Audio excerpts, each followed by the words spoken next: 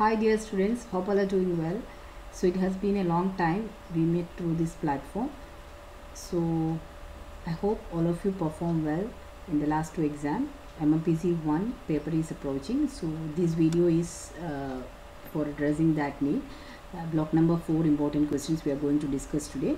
So one more thing to add up. We are planning to start an online session for the June 2022 exam. Those who are interested, that's for the first semester papers. So those who are interested, you can join our Telegram channel and there you will get more updates regarding the same. And if you feel that the contents are helpful, please like, share and subscribe the channel, and it will be a great help for me. And one more thing, thank you for the support and encouragement so far received. Thank you. So let's get started. There are two types of organization, formal and informal organizations. Formal organizations are established with the aim of achieving well-defined goal. Informal organizations are focusing on ill-defined and intangible goals. Formal organizations, there is a hierarchy of management prevailing, but informal is characteristics by the type of informal relationship. So they are focusing on interpersonal relationship building. Formal organization has a well-defined goal and they are carrying out their task in order to achieve the goal. Informal organization, they don't have a well-defined task and goals. Roles and responsibilities are impersonally defined in formal, while their informal organization, they are focusing more on interpersonal relationship and they are focusing more on the spontaneity of relationship, sense of belonging, creativeness and homeliness and warmth, while formal organization emphasize more on efficiency, discipline, etc.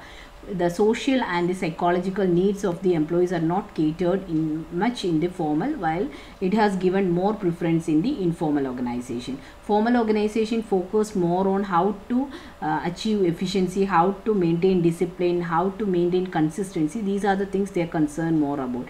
Pattern of communication is formal type, but in informal they are following an informal grapevine communication. Formal organizations are not reactive as well as responding to the changes happening in the external environment, but the informal organizations are more vigilant and more dynamic while compared to the formal organizations, right?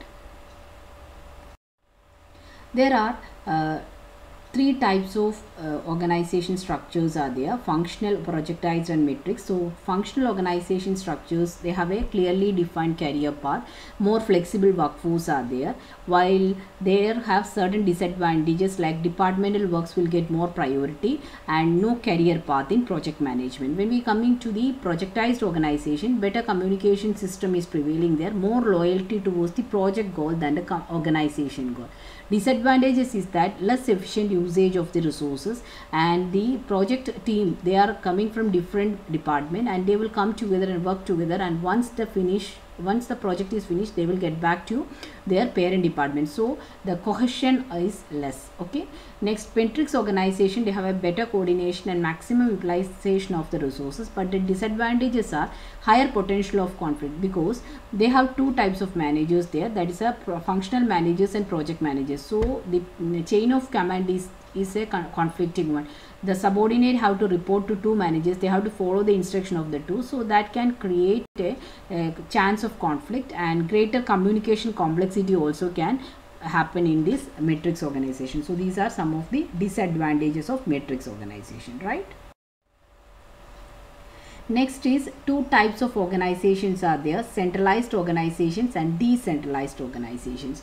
So when we are saying about the centralized organization, they have a hierarchical decision making and they are focusing on autocratic style of leadership, and they are following a bureaucratic one. Decision making is often taken at the top management and the instructions are passing out to the lower level and they have to follow it. They don't have any role in the decision making, and communication system is not transparent, and definitely when the organization is passing through this change process, it's quite difficult to manage it because more resistance will be there. But when we are discussing about the decentralized organization, it's a democratic and a participative style of decision making, and the democratic leadership style also prevailing there. The people are aware about what is happening in the organization and they have a sense of belonging to that firm, and when the organization is passing through this type of change process, it's quite easy for the firm to go ahead with that because the people are aware about the organizational system, their conditions, economic, financial, economic condition, what are the difficulties or challenges the organization facing. They are well informed about that, so they are ready to make them prepared for the changes. So that is a decentralized organization. So relatively unpredictable in outcome. So decentralized organizations are helpful when the organization is passing through these turbulent times, right? Then scalar chain means it's a formal line of authority flowing from the superior to the subordinate, and here the chain could not be violated, but at certain circumstances it can be violated, and we will call it as gangplank. Then another important topic is communication. What do you mean by organizational communication? So organizational communication is defined as the channels and forms of communication that occur within the organization. There are two types of communications are there, formal and informal. When we are discussing about the formal communication, it is vertical, horizontal and diagonal. Vertical communication means the top management is providing information to the lower management, and that is a vertical communication. Vertical communication itself, we have downward communication and upward communication. Downward communication means the top, from the top management to the lower level. It's a downward communication. In certain circumstances, the lower level employees have to give the feedback or their sets of information required for the top management. So that type of communication is known as upward communication. It is very less well compared to the downward communication. Horizontal communication means the communication existing between the people who belongs to the same hierarchy. If the HR manager and the marketing manager having a communication channel, so that is the horizontal communication. When we are coming to the diagonal communication, the communication system existing between the people who belongs to different hierarchy as well as from the different functional area. For the example, the marketing executive of the marketing department having communication with the HR manager of the HR department. So that is the diagonal communication. When we are coming to the informal communication, we call it as grapevine. So in informal communication, there are different types of communication systems are there. That is chain type, that is A is providing certain information to B to C, so that is a chain type one. Then gossips are there. There is that information can dispersed among lots of people. Then another one is a probability communication. So probability type of informal communication means I have a set of information with me and I am giving that information not to each and everyone but to some people only. So there is a probability associated with that dispersal of the communication, okay, or information. Then another one is cluster. So if you are communicating your information or a particular sets of information you acquired from somewhere to only to your close peers and colleagues and not to everyone, so that's a cluster type of informal communication. So there are a certain importance of communication organization. First is it promote motivation, it acts as a source of information, it helps in altering the individual attitude. So formal and informal communications differences are: formal is deliberately structured while informal is spontaneous. Formal communication is rigid but informal is flexible. It is following an official channel but informal is unofficial. Time taking process is formal. Fast informal communication, accurate, legal and authentic, while the informal can be distorted, it can create rumors and gossips. Formal communication can be either in the written format or in the oral, verbal and verbal communications. And then informal communication usually oral only. Sources can be traced in the case of formal but it cannot be traced in the case of informal communication, right? So we discussed about grapevine, chain, gossip, probability and cluster. And when we are coming to the process of communication, so these are the process involved in the communication. First is sender is the person who is having a certain information and he wants to deliver that message to the receiver. So what he just encode the message. Encoding means he is converting that information into a message format and then he will provide that message to the channel, and the channel can be channel is the source through which the information is passing, and once the receiver receives the information he will decode it, and after decoding the information that receiver have to provide feedback to the sender. So this is a two-way process, and the process of communication we have sender, encoding, message, channel, receiver and feedback. So these are the elements included in the process of communication, right? So next is barriers of effective communication. So linguistic barriers, emotional barriers, that is linguistic barriers due to the difference in the dialects and the language of different region. Then emotional barriers, the person who are communicating with each other, they both are in the different mindset. So that is, if one is more emotional, that is he is in the higher anchor mood, and definitely there is a higher chance of distortion of the communication, right? Then psychological barriers, that is mental issues, psychological issues like stage fear. So people having a stage fear, so even if they are aware about the things and they have better knowledge than the other persons, but it's quite difficult for them to convey the message properly. So that is a psychological barrier. Then cultural barriers, so because of this globalization, we are working in an atmosphere where diverse workforce come together, so different ethnicity and how to deal with it, so these all can act as a barrier. Then physical barriers means due to the closed cabins, then faulty equipment, so these are also physical barriers. We call the all the disturbance happening in the communication process or channel, we call it as noise. Then organizational barriers means because of the multiple organization structure in the enterprises, then different structures and setup, so the hierarchical preferences in the organization, so it can act as a barrier. Then attitude barriers, people having different attitudes, some are extroverts, some are introverts, so that attitude also matters and it can act as a barrier for effective communication. Physiological barriers, the dyslexia, shrillness of the voice, then there are some due to your physical illness or physical ill health, communication can be affected, so that is physiological barriers. Perception barriers, so we have a certain perception like halo effect, the horn effect, that means you are judging a person's information or person's knowledge on the basis of a particular criteria, maybe you like it or maybe you don't like it, so these type of your perception, negative or positive perception, so these all have a impact on the communication. So if these all affect the effective communication. Technological barriers and socio-religious barriers are other sets of barriers that are affecting the effective communication. So this is also an important question. So what do you mean by communication? What are the different channels of communications and different types of communications, and along with that, what are the barriers for effective communication? Then when we are coming to the organization culture, there are different types of cultures are there. So one of the culture is this the organizations that are having a stable structure, but they're focusing inward, that means they are focusing more into their organization. So these type of organizations are following a hierarchical organization culture, that is they favor structure and control, coordination and efficiency, stability is important for them. Okay, if the organization have a stable structure but they are focusing outward, they are focusing more on the external environment, so these type of organizations are following a market culture, that is they are result oriented, they want the things to be done properly, they value competitors, and they want to make their achievement more glorious, and they have to be customer driven. So these are the market oriented culture. When the organization have a flexible structure and they are focusing towards their organization, so that is the clan type of organization culture. They value cohesion, they value participation, they consider the organization as a family, they are focusing more on mentoring and nurturing their talents, like that.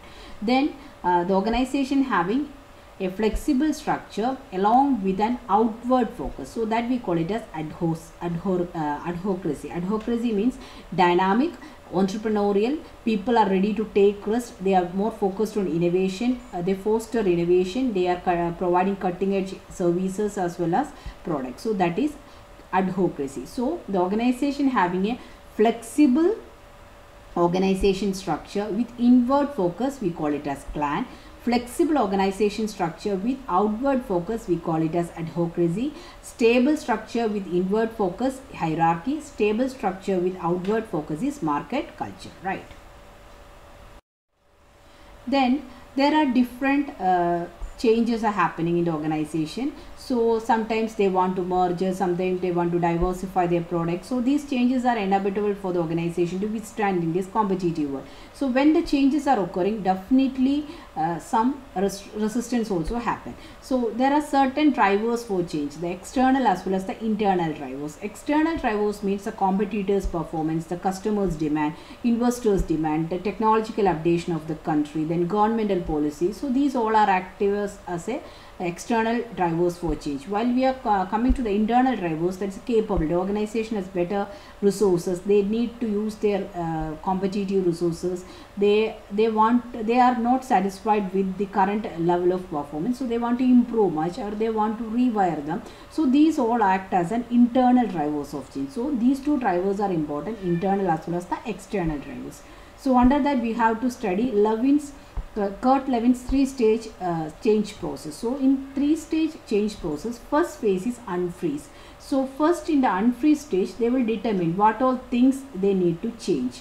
They ensure that there is a strong support from the top management, create the need of the change, and manage and understand the doubts and concerns. So the organization will determine why they need change and what is the relevance of the change now, and they will make the atmosphere in such a way that top management is having is providing good support to the change process, and they will always try to be transparent regarding the change process, and ready to address the concern of the people who are working with them, and the transparent communication. They will manage and understand the concern of the people, and they will address it, right?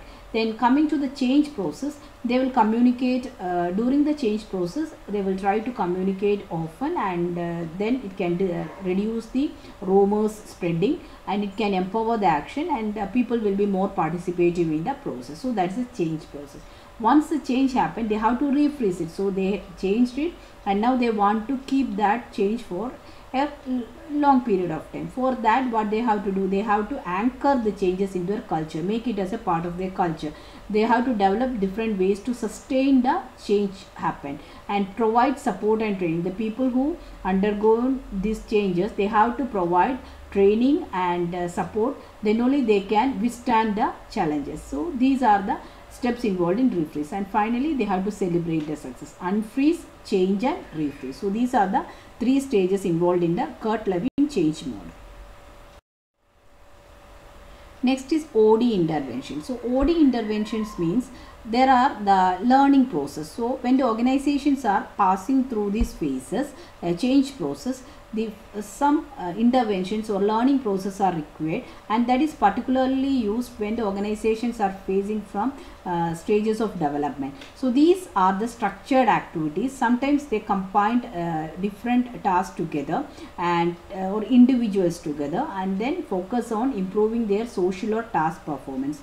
Their OD interventions, normally the organizations introduced with the help of some change agent. The change agent can be an external person or an internal one, or they can take the help of the experts in that area. So these all people can act as a change agent, and they are the responsible one to carry over that change. Okay, so the structured activities means diverse procedures, surveys, interviews, group discussions, and every action that influences an organization's improvement program in a change agent client system relationship. So that is called the intervention. So let's look into certain interventions. Organization sensitivity training. Sensitivity training is focusing on the individuals, how to aware about others' emotions. That means when we are confronting a situation, you have to be able to think from his shoes. So that is the main aim of sensitivity training. These are more appropriate for the managers. So it will help them to change in their attitude. It can enhance their interpersonal skills, more managerial skills. They can effectively manage the employees, particularly during a time of crisis, and they can be more resilient. So these are some of the benefits of sensitivity training. Team building. So nowadays the organizations are focusing more on team building than on individual development. So if you are developing a team that can withstand the challenges, and they can carry the challenges carry the objectives of the goals in a better manner, so that can lead to an effective organization. So team building is another intervention. Then survey feedback. So organization will look into the issues prevailing in the organization, and they will provide with the solution also. So that's a survey feedback. Then job redesigning. So that will reduce the boredom, and it can increase the job satisfaction, high morale. These all are the expected result of job redesign. Another intervention is socio-technical, that is work system including ergonomics and all, enhancing the working atmosphere so that the people will be more effective and their satisfaction level is high and they can be more productive. So that is a socio-technical intervention. Structural interventions means the organizational structure based intervention. So they are improved and clearer, and roles and responsibilities and less ambiguity. Okay. So that's all for this video. We have covered the important concepts of Mmpc 1. Already videos are uploaded. Please go through it. It will give you a clear picture. And if you have any doubts, you can post in the comment and I'll address it. Right? So study hard. Focus on studies. Your hard work will pay off. Right? And good luck, best wishes and prayers for the exam. So stay safe, stay healthy and stay blessed. Right? Thank you. We'll meet again with another video. Till then, bye. Thank you.